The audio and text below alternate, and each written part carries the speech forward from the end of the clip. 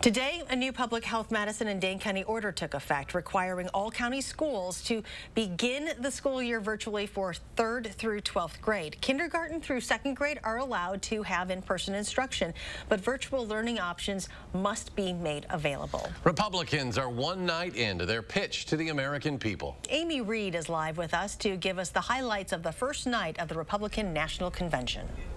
All night, Republicans have talked about policies they say bettered American lives over the past 4 years, and they used this in their pitch, saying America needs 4 more years of President Donald Trump. There have also been a handful of speeches that have talked about what they see as dangers of the Democratic Party, but in the last hour, speakers have focused more on the hope they see from Trump, talking about his support of everyday people rising through the American dream. Former ambassador to the UN, Nikki Haley, talked about her story and how America isn't perfect. America isn't perfect, but the principles we hold dear are perfect. There's one thing I've learned. It's that even on our worst day, we are blessed to live in America. It's time to keep that blessing alive for the next generation.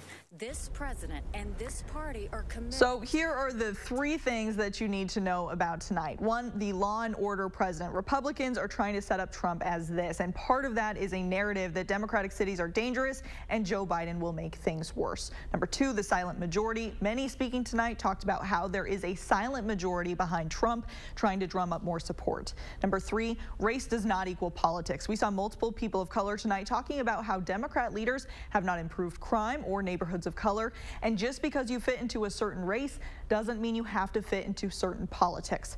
They also touted Trump's policies they say improved life for these communities, talking about tax cuts and criminal justice reform. The convention continues tomorrow and through Thursday, and we'll bring you coverage all week here on News 3 Now.